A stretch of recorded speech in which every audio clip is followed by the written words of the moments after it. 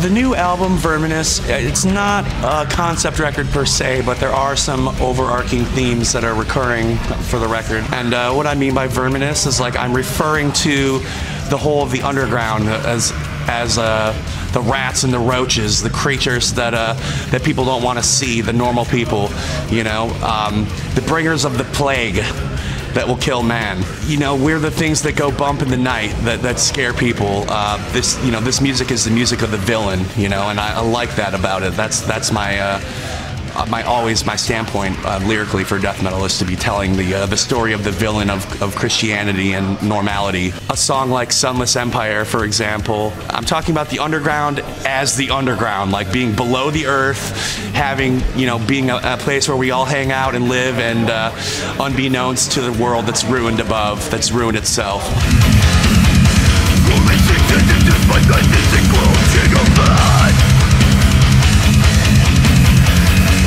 This is funny.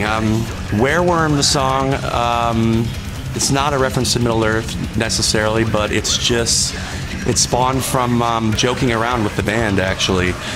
We were playing some shows with Vervum, and we were doing our best European accents, and we were saying werewolm, and then I was like, wereworm, or Alan was like, wereworm, dude, and that just stuck with me. I thought that was so weird to turn into something so minuscule, you know, instead of something powerful necessarily.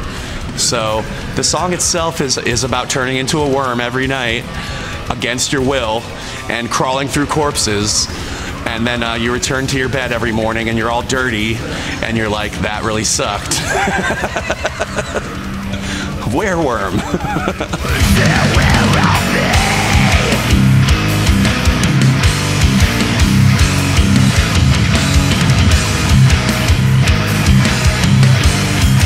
My favorite song has to be Removal of the Oaken Stake, the third track.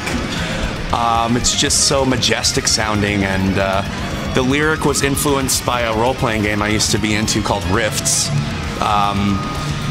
There was this vampire expansion for the role-playing game, and I remember one of the pictures in the book was of a skeleton with a stake in its chest, a vampire, getting the stake removed, and the next 4 panels were it like regenerating. So the sinew came over the bones, and it was steaming, and then it became an active vampire again. So the song is about being in a casket with a stake through your chest, just waiting for the day for some fool ass to pull it out, and then you can come back to life and take shit over.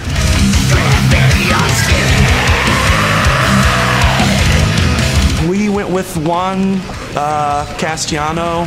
I just thought he's got such a classic look. It's a little bit Necrolord, a little bit Dan Seagrave, somewhere in between there. And you know, we're all about the Evil Place artwork, so I thought he'd do a good job, do something that was very classic, you know, and I wanted to tie it to the album with a sort of a sewer-esque look.